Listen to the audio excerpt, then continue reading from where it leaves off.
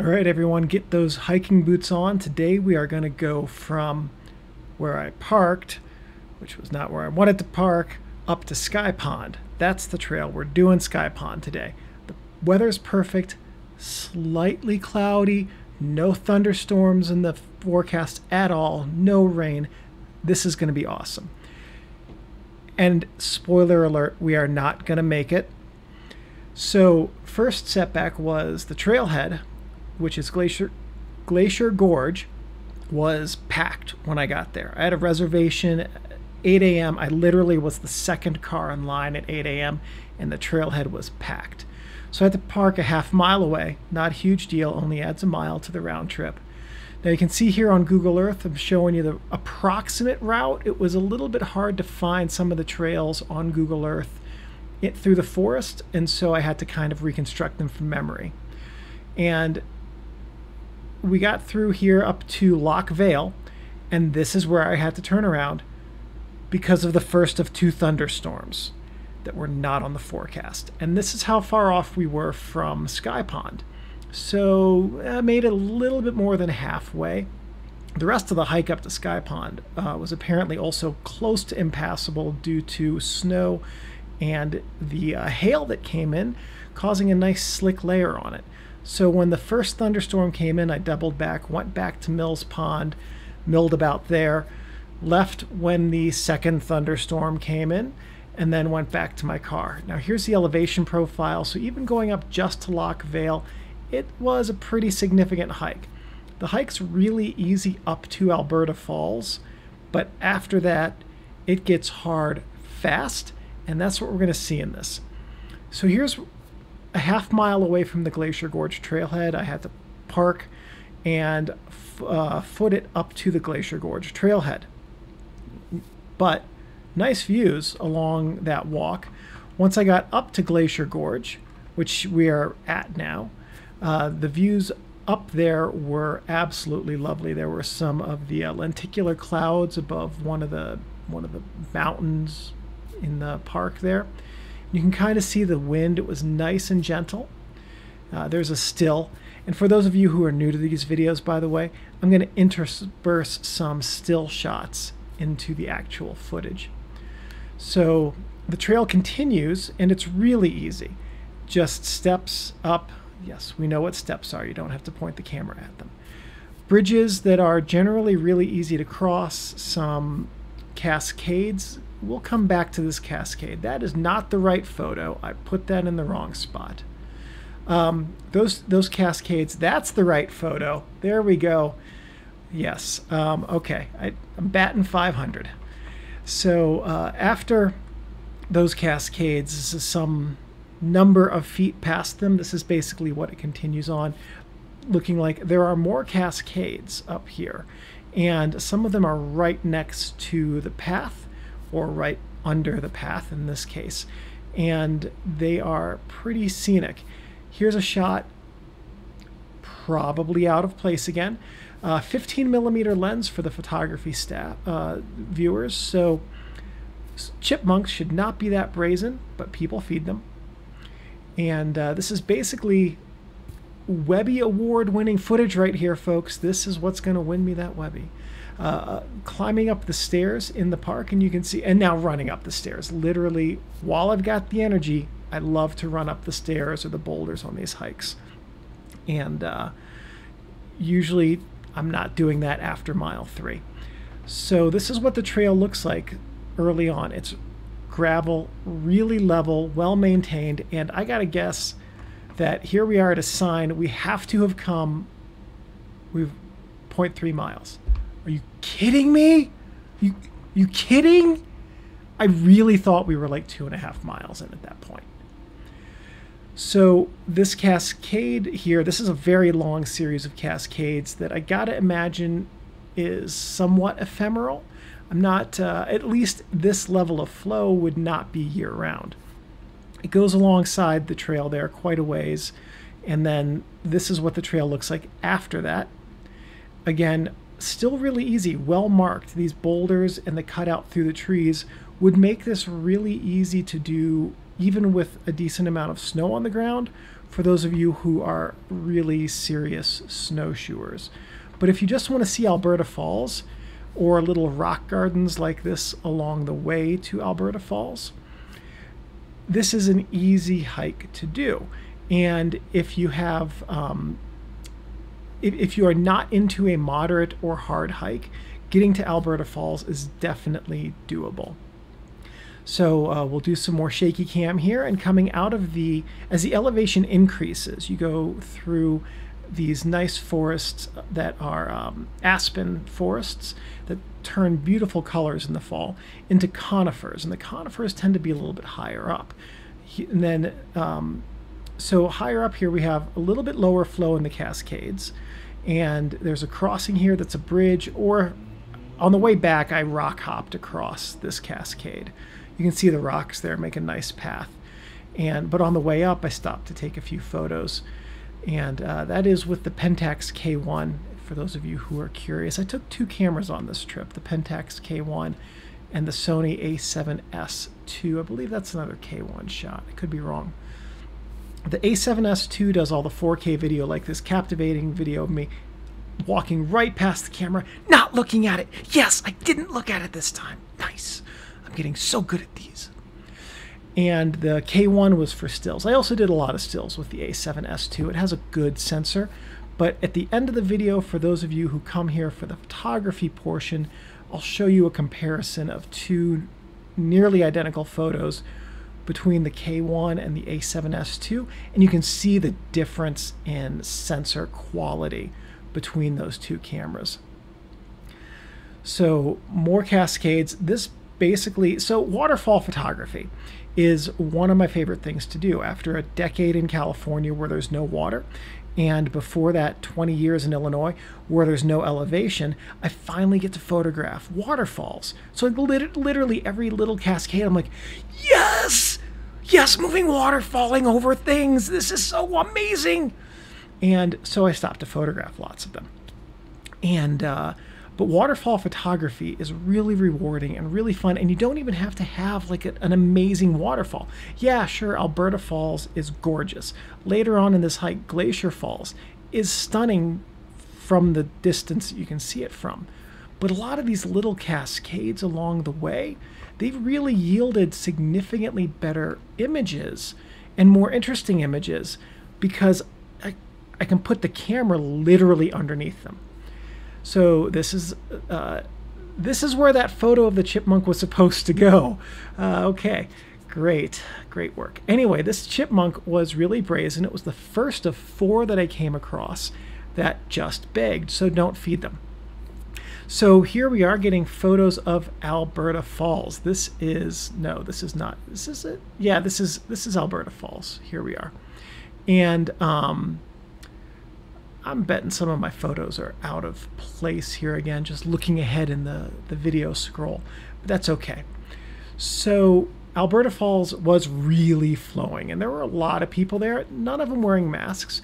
This is not Alberta Falls. I don't know which one this is. Don't be an insta-idiot. Don't do things like this. Do not step on the edge of the cliff. Ah, oh, Hancock, this is how you almost bite it on your hikes. But in seriousness, folks, that was a game of angles. I was not standing on the edge of a cliff.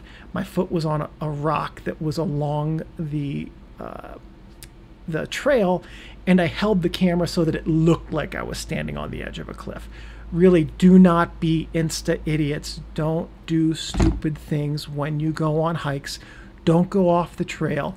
Literally later in this video, I will point out a part in this trail where I did almost legitimately bite it, and I wasn't even doing something stupid.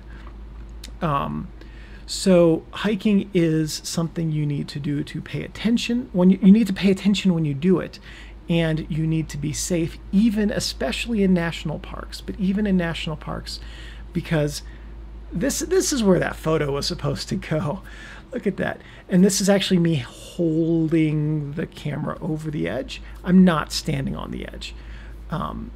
So don't do stupid things. But you can see that if you caught a little glimpse of that rock, I literally was not standing on, I was literally just doing a camera angle trick. So anyway, more waterfall footage. I think I might have gotten some of these clips out of order somehow. Anyway, here's more of, I think, Alberta Falls. And you can see a slightly long exposure sort of blurs the water. This is a shorter exposure, same waterfalls with the K1. The previous one was with the A7S II. And oh, look at that, stepping on rocks. Yeah, that's the stuff, people. What the? Okay, I guess I had to fiddle with my shoe there. So, hikers, lots of hikers, almost none of them with face masks. So, at any rate, the trail after Alberta Falls starts to become a little bit challenging. It's not as flat. It's not, in most places, gravel covered. It does still have manicured stairs, but there's more of an incline and there are boulders in the path, which for me starts to make it really a lot of fun. Like stairs like this, if it weren't slick, I would literally be hopping from step to step just because I'm weird and I don't believe in leaving anything for the trip home. So this is typical past Alberta Falls trail. So if you're looking for an easy waterfall trail, Alberta Falls is a pretty good option. This is about the easiest that the majority of the rest of the trail up to Loch Vale is going to be. Apparently past Loch Vale up to Lake of Glass and Sky Pond, it's a very hard trail, even without snow. But the people who were coming back down the hill were telling me that between Loch Vale and Sky Pond, there was about a mile of knee-deep post-holing and some pretty slick areas where crampons were not required, but probably good for life safety. So at any rate, this is where the snow started to come in on the hike, and we weren't even at that high of an elevation yet. So, and tree, nice belly height tree there. So I make this look easy in the video, by the way, climbing underneath the tree. And it was not with a backpack filled with camera gear and water and 2 hiking poles. That tree was only about 3 feet above the ground. The views here start to get really incredible if you can look through the trees, which is a little bit challenging to do, especially with shaky camera like this. I really need a gimbal, or whatever those things are called that take out the camera shake. I think it's a gimbal. Anyway, the trail starts getting really hard, and part of the reason that I'm not showing you any of the stuff off to the side is, one, there are trees. It's kind of hard to see past them. As you can see, that was coincidentally good timing, but this is what the scene looked like there, holding the camera up a little bit to take a picture of the valley looking out past those trees. That road that you could see there was the main road going up to Glacier Gorge trailhead, and beyond that, Big Bear Lake and a bunch of the other trailheads. I think it is a Big Bear Lake Road. I forget the name of all. I'm terrible with road names. So trail continues to get harder, and in places it's not apparent where the trail is until you get there, especially like this where the trail's covered in snow. Now, fortunately, that snow was really hard packed, and I was able to walk across it. But so it wasn't like some of my other hikes this year where I was post-holing pretty substantially. Those hike videos are coming later this month.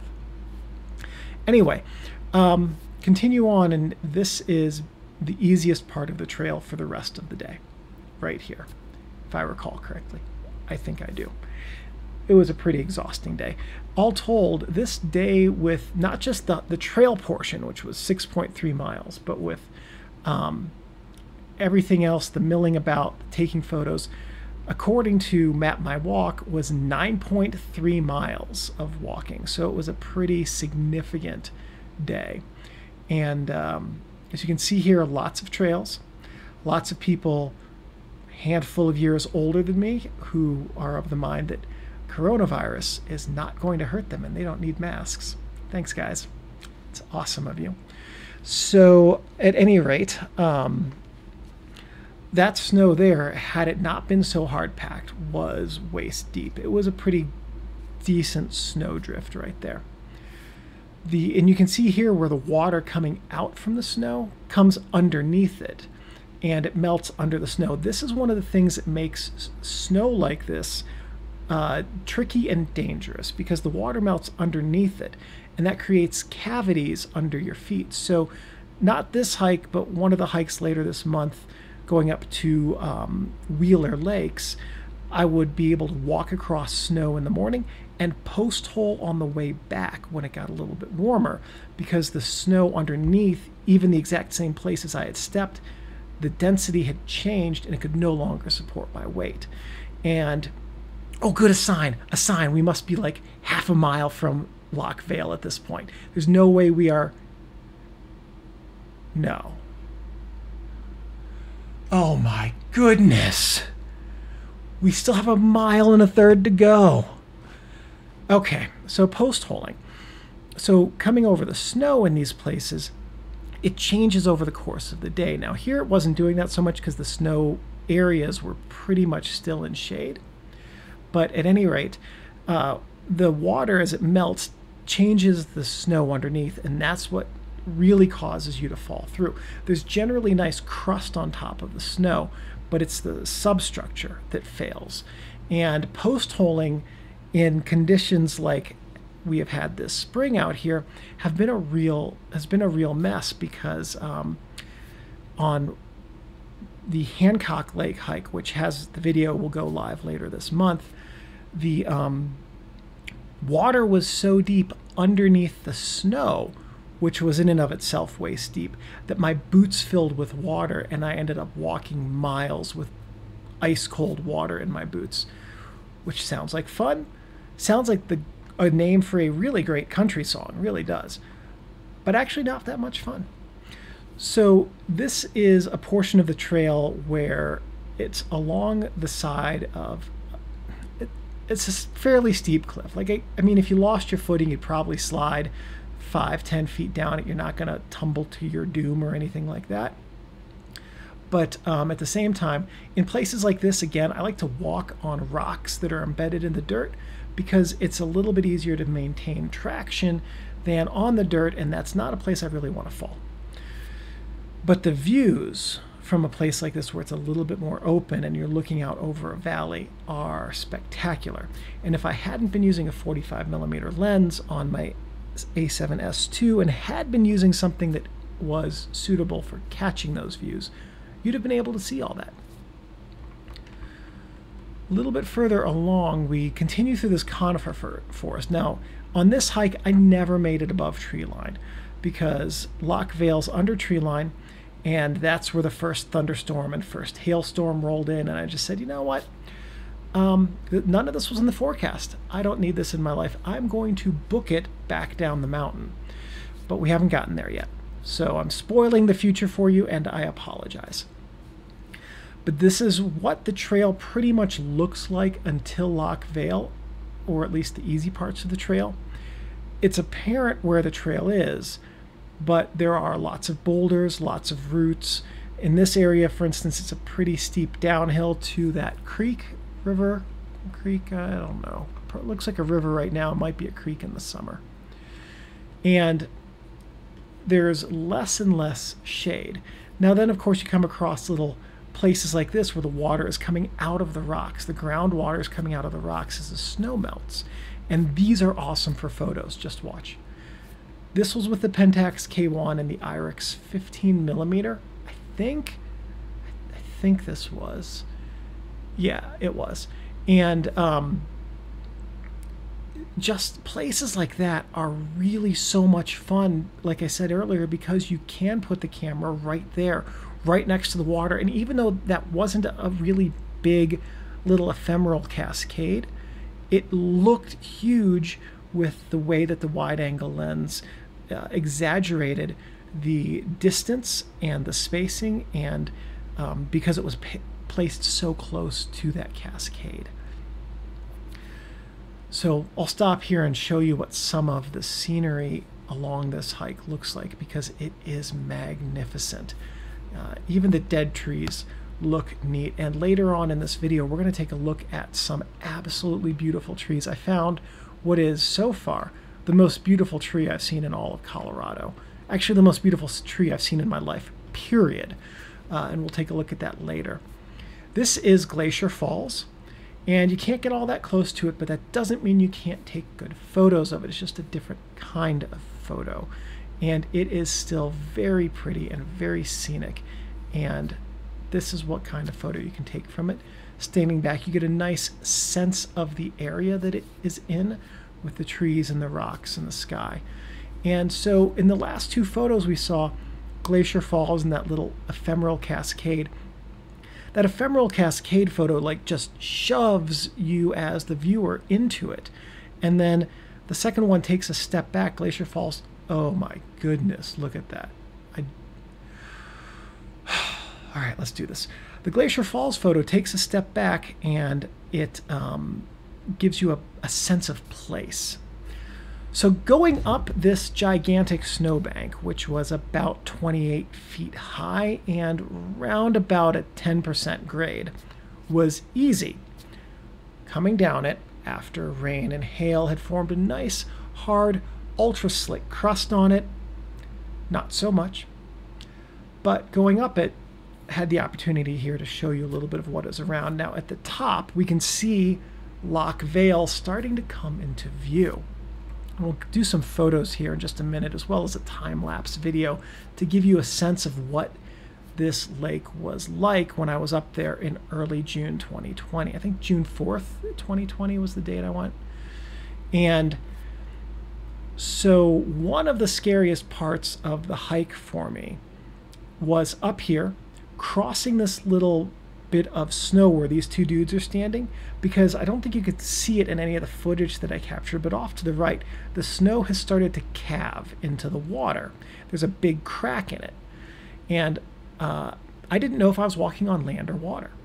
But out on the island or peninsula, whatever it is, you get scenes like this, with just some amazing trees, really just wind whipped and just turned into beautiful trees by the harshness of the environment, and wonderful scenes. Now, this is the time lapse I mentioned, done with the Pentax K1 in 4K, and you can see how quickly these clouds are moving in.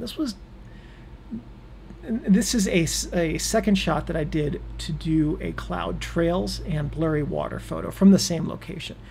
I mean, in all, between getting this shot and that time lapse, I was only at that spot for about 10 minutes.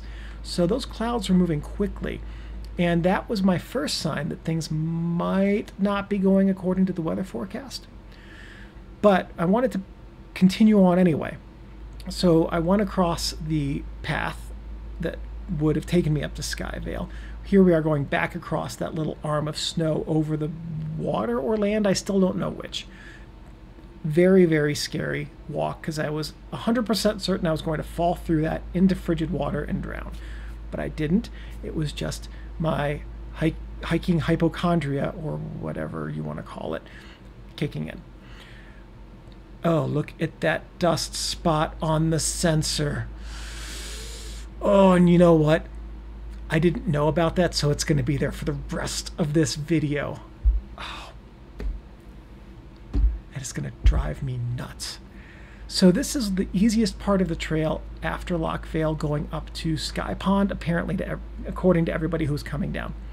The people coming down, who started coming down during the thunderstorm and who were just booking it out of the mountains, did not even bother to take their crampons off. So there were a bunch of people coming down with boots and spikes, not the yak tracks, not the chain type things, but the legit spikes. And apparently that was required much beyond this part right here, which is again Loch Vale, to be able to proceed safely. So these photos here, what I did with this one and the last one like this, was I took a series of 40-ish, maybe 80, I forget exactly how many photos, in rapid succession. Minimum amount of time between each shot. And then in Photoshop CS6, I opened up the stats function. If you have the extended CS6, you've got statistics. And then I merged them all with mean blending. And that gave me those really awesome cloud trails, as well as super, super smooth water, because the mean, it averages out all of the individual little waves in each one of the photos and just gives us that smooth water. Here I am kicking the snow to make steps for me to climb up, because I was still of the mind at this point that I was going to go on and make it to Sky Pond, because yeah, the clouds were dark gray and yeah, they looked scary, but there hadn't been any thunder yet. And so I just kept going, slid down this hill, which was a lot of fun, except for all the snow in my pants. And here we can see we're getting to Sky Pond. This is where it started to rain and hail. And oh my good, did you seriously just touch the lens with your shirt, with your dirty shirt? Oh gosh. Okay, so anyway, actually I take that back. This is after it had started to hail and I was charging down the mountain. I got back down to the fork from Mills Lake and Loch Vale, and this is going out to Mills Lake because the thunderstorm had passed, the rain had stopped, and I got to do an awesome bridge like this. There is no way this is going to end badly. Like seriously, that's such a, it's not wet, it's not icy, it's not narrow. I'm not carrying a bunch of stuff and I'm not tired. There is no way I fall into this. Right? Let's hope not. Okay. So that, nope, I just made you think I did. I didn't actually fall in. But I'm also fortunately smart enough not to go back out on that bridge and take a photo, right? Okay, I'm gonna do it. I'm gonna take a photo, but I'm gonna leave my backpack off the bridge. I'm not gonna take that because that would make it, oh my goodness. Oh my goodness. Seriously, I honestly don't understand how I make it back from these hikes alive. Okay, so I'm using the Pentax K1 and the Irix 15mm here, and I took a standing up photo, decided I didn't like it enough, so oh my goodness. Okay. All right. I did that. I really did that. So I held it down lower, tilted the screen out so I could see how it would look. I was not able to handhold it long enough to get a shake-free image and blurry water, so I'm just going to set the camera and lens on that little bridge, and you can see that bridge is no wider than the camera and the lens. It was really narrow. And at this point, it occurred to me I was going to have trouble standing up because I didn't know exactly where my backpack was, and I wasn't 100% certain that I could stand up without it getting caught on that railing. And also, I only had one foot on the bridge. So just always remember to have a strap for your camera, because you don't want to drop it. And somehow managed to do that, and looked at all my photos on the way back just to make sure I didn't have to do that again, because I did not want to do that again, I won't lie. But was it worth it? I'll let you be the judge. This is terrible. Why did I let this go on so long? Okay, so that's a standing up photo, which I actually kind of have a preference for. The trees are a little bit more bolt upright, and I like the shape of the water more. Here's the one that was literally right at water level on the bridge. And you can see that the water is almost too close to the lens. It really dominates it. It's a very dramatic photo, and I don't dislike it. But at any rate, the trail onto Mills Pond continues basically like this. It's a little bit easier than the trail to Loch Vale. There were places where there was snow, but it wasn't as bad. It was pretty well manicured in terms of it being flat generally until we got to the pond. There were good stairs, and there was a lot of well-packed gravel. So this probably right about now, maybe in another couple weeks as of when this video went live, let's say late June 2020 would be a really good trail to hike. Now they haven't taken all the downed trees out of the way yet, so we're just gonna step right over this one. Yep, there we go. And you can see this is easy going. And again, this is one of those places where I'd love to show you more about what's off to the side, but there's just not that much to see. It's all trees. It's beautiful, and the sound of wind in trees is wonderful. It's relaxing, it's meditative, it's very calming, unless it's accompanied by thunder and hail, and it's very strong wind. But when it's just a gentle breeze, it's really very nice. And this is about the worst of the trail when I was there, this little snowy patch. I think I post-holed a couple times in here, but nothing too bad. I don't think anything more than ankle deep. And then the trail really starts to open up and gets to this area where this rocky plateau. Beautiful aspen tree that's just sort of out of place. You can see some of the views here. I don't know what this photo is doing here. This is way out of place. This is also out of place. This is Mills Lake. But here's that area where I came across what is the single most beautiful tree I have ever seen in my life. Not that one, not that one, not that one. Oh, back there, in the back. No, turn to the left. You know, I'm just going to show you pictures of it, okay? And that's it. Yep. So that's the tree. It is amazing, this tree, how beautiful it is. It's just, from every angle, it's so nice to look at. It's wind whipped, and it's been hardened by the weather, and even the foreground, it's just gorgeous to look at. And I think there are a couple more angles here, and then a couple more later in the video. Yeah, this is a side where you can see how it's grown into the rock, and a little bit of the shape of the rock leading to it. And now that's a tree that was off to the left of it in a couple of, and you might have seen it in a couple of the other photos. You can see the valley behind it. Standing next to that tree, which is where I am right now, you can kind of see around what the scene looks like. And I had turned the camera off when it happened, but as I turned to step back, and I was not actually that close to the ledge, I was holding the camera way, way, way out in front of me. I just want you all to be very clear on that. But this is way out of place. As I turned back from the ledge, my foot slipped, and no, actually this is exactly in the right place, because I almost fell down into that waterfall, which would have not been a survivable fall. So just so you guys know, even in places where there is sure footing, it is and can be dangerous. So when you are out hiking, when you are in national parks or hiking anywhere, don't take stupid risks. I know from the camera angles, it looks like I did not. Kept one arm on that tree to balance myself and used as an anchor, and held the other one, used the other one to hold the camera way out in front to get better views, and still my foot slipped, and I was able to regain my balance, but it was a scary moment. So going further up towards Mills Pond, we're almost here now when we get to these two bridges, and I gotta imagine a couple weeks, like maybe right now, maybe in a couple weeks from now, as of this recording, that other bridge would also have water going under it. This seems like it's probably not peak flow for those cascades. The Mills Pond Trail did not get less snowy. The snow here, even though it was in the 50s, upper 50s, low 60s the day of the hike, was really holding on, because in the shade it was not as warm. And it was also really well packed from people snowshoeing and hiking in the winter to get up through these trails. So some of that snow is going to take a little while to fully melt.